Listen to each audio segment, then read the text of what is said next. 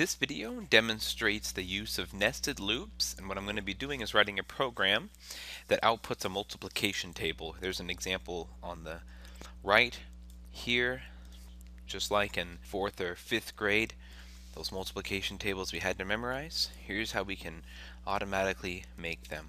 So we're going to start by outputting the row. We're going to do the row which is 1, 2, 3, 4, 5, 6.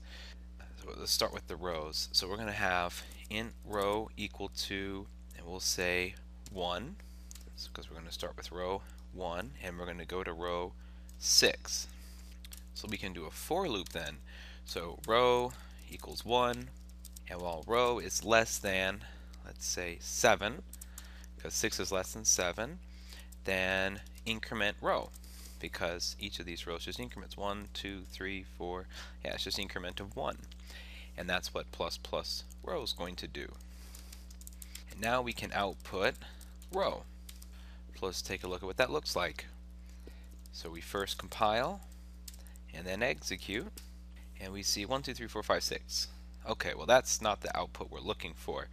What we're actually wanting to do is have a new line after each of the row outputs. So let's add a new line like so. Compile, execute. There we go, 1, 2, 3, 4, 5, 6, just like we have 1, 2, 3, 4, 5, 6. That's a good start. So now we've taken care of rows. So how are we going to get these additional columns added in? Well, that's where the nested loops comes into play. So let's create a variable for the columns. We'll call it col. So this is just short for columns, and row is, I guess, short for rows, perhaps. Okay, so how's the nested loop work? Well, what we need here is another for loop inside, and what the inner for loop's going to do is it's going to output the remainder of these items. So let's see how that works. Inside of each of the rows, we want to output each of these columns. So our column will start at 1, and the column, let's say, less than 7, because if we look along the top here, the column goes till 6, which is less than 7, and we increment column because the column just increments just like the rows did, and then we can output the column. So let's take a look at what happens here.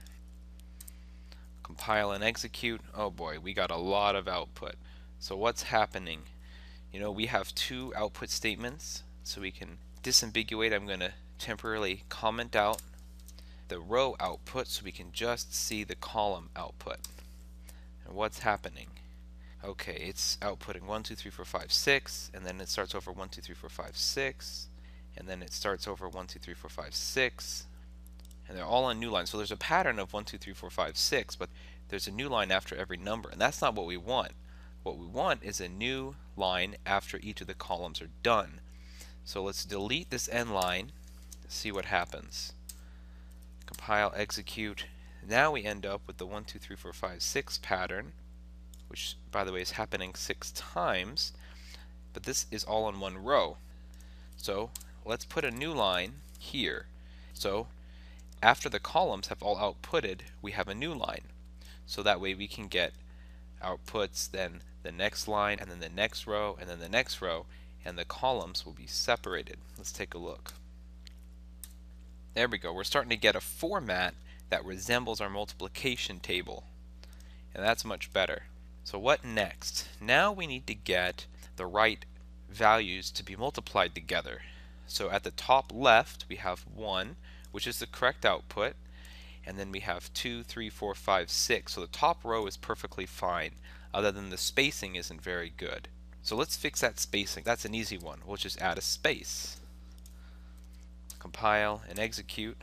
There, the spacing, that's much better. That's easier to look at.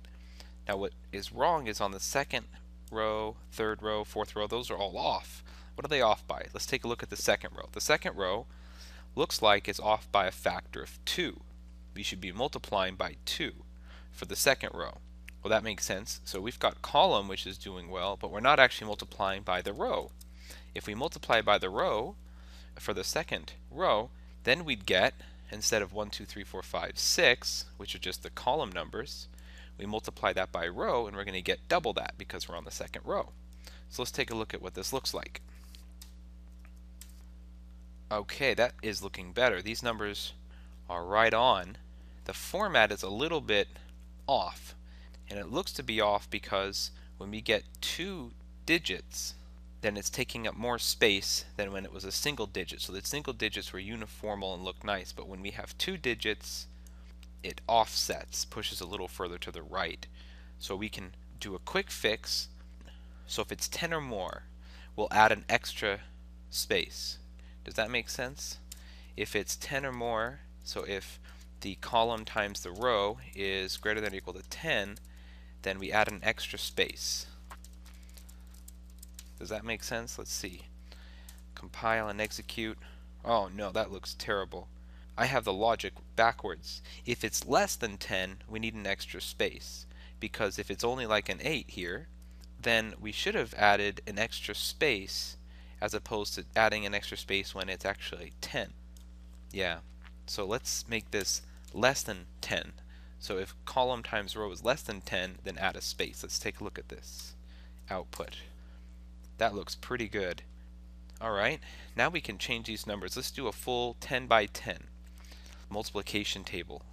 So we'll put 10 here and 10 here. I'm going to save and compile, execute, and it goes all the way to 9, and then 9 times 9 is 81. Yeah, that looks nice, but it didn't go to 10, and that's because we're using less than. So we're only going less than 10, which is 9 is. So I'm going to make this equal to, because I think that just makes it a little bit easier to read. If it's less than or equal to 10, let's see what happens. There we go. It goes all the way to 10 by 10. Now we could manipulate our column. Let's say our column only went up to 5, but our row still goes up to 10. Let's take a look at that output. So our column only goes up to 5 now, but our row still goes down to 10. So we can completely control the outputs here, which is really great.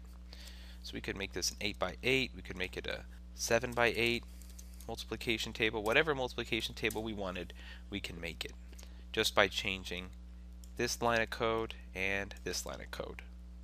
Okay, thank you.